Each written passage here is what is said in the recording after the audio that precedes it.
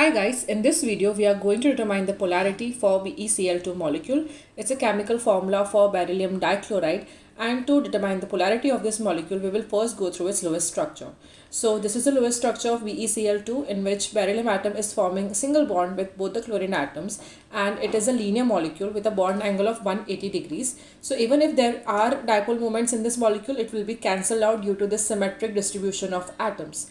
Here, chlorine atom is more electronegative than the beryllium atom, as it has an electronegativity value of 3.16 and the electronegativity value for beryllium is 1.57. So although this bond is polar, as the difference is higher than 0.4, the dipole moment will be nullified because of the direction of the chlorine atoms here. Like, both these atoms are in the opposite direction, which means the net dipole moment will be 0. And as the net dipole moment in this molecule is 0, there are no formation of poles in this molecule, and hence BeCl2 is a non-polar molecule. So beryllium dichloride is a non-polar molecule because there is no net dipole moment in this molecule. For more videos on Lewis structure, molecular geometry, polarity of the molecule, subscribe to our channel, and thank you for watching.